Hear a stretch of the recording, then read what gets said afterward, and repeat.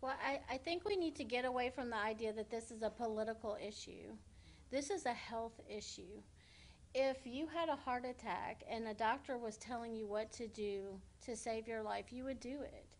We need to listen to the doctors, the scientists that are trying to put forward the roadmap to get through this. Dr. Gorey is very correct. We have all of these things, not just masks. Masks seems to be the hot topic, but staying home when you don't have to. That also includes, please don't have big parties at your house.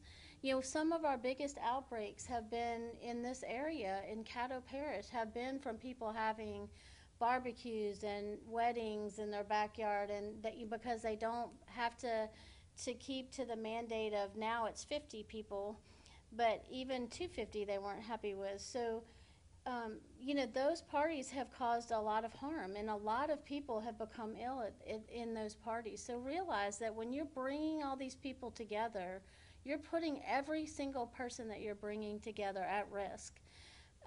Also know that right now our hospitals, while we're okay, we do have some hospitals that are holding people in the ER because they're working on bed space. We're not overwhelmed like some areas in the state, but we're not far from being in that same position. So we have really taken a large step back.